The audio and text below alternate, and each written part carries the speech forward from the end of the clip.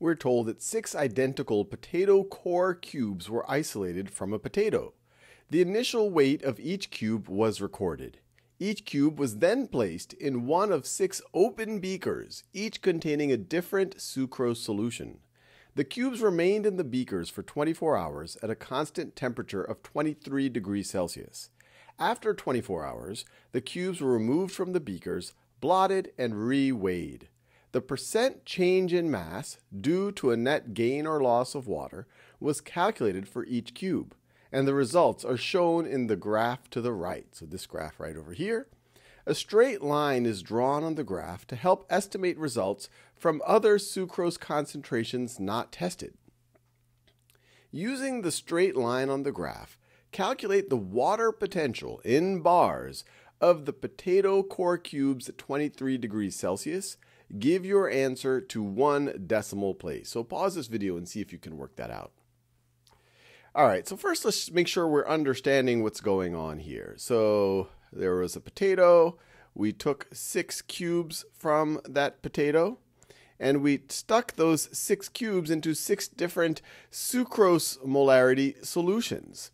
And so this data point right over here, this was a situation where we took one of the cubes. So this was a sucrose solution. This was a solution actually that contained no sucrose. And so when we put the cube in that solution, we saw a net gain of mass. It looks like it's about 22% gain in mass. And so that would have happened because water would have flowed into the cube. Now at the other extreme, right over here, this is a solution that has a lot of sucrose in it, a very high sucrose concentration. And when we put a cube in there, we see that the mass of that cube went down by 25%. And that would have been because of a net outflow of water from that cube. So how do we figure out the water potential of the core cubes at 23 degrees Celsius? Well, we could think about a situation where there's some sucrose concentration where if the cube and the sucrose solution have the same water potential, then you're not going to have any net inflow or outflow. And so where do we see that on the graph? Well, what we'd want to do, we have that line where they're trying to fit the data points. And so where would we expect to see 0% change in mass? So we would go right over here to 0% change in mass. We would go to the line right over there. And then we see that this line would say that there's a 0% change in mass. See, if this is 0.4 right over here, this is 0.5 right over here. So this is about a 0.44 molar sucrose solution. 0.44 molar solution. So if we can figure out the water potential of this 0.44 molar sucrose solution, well, that's also going to be the water potential of the potato cubes. Well, how do we do that? Well, we've seen the equations before where we introduced ourselves to the idea of water potential. That water potential, using the Greek letter psi, is going to be equal to the solute potential plus the pressure potential. Now we're dealing with all open containers. We don't have anything that's some piston or something that's pressing down on these containers. And so because of that, the pressure potential is going to be equal to 0.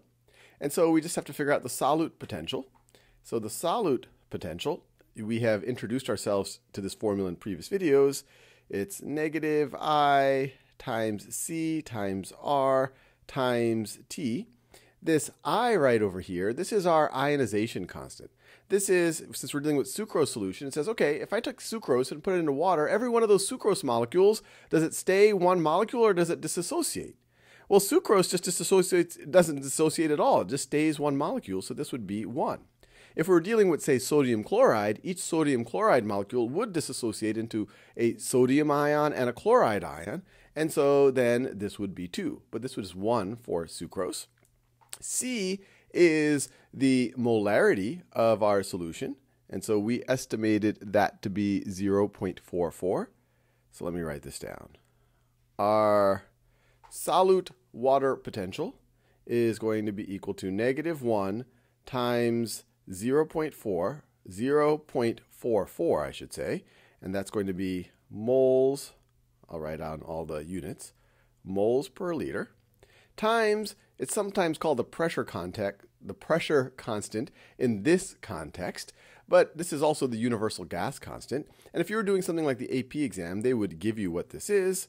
So this is 0.0831 liters times bars, all of that over mole Kelvin. If you're used to seeing other values of this, it's probably because they're dealing with other units right over here, but this is the universal gas constant.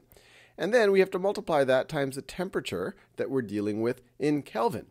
Now it's 23 degrees Celsius. To convert to Kelvin, we just add to 273.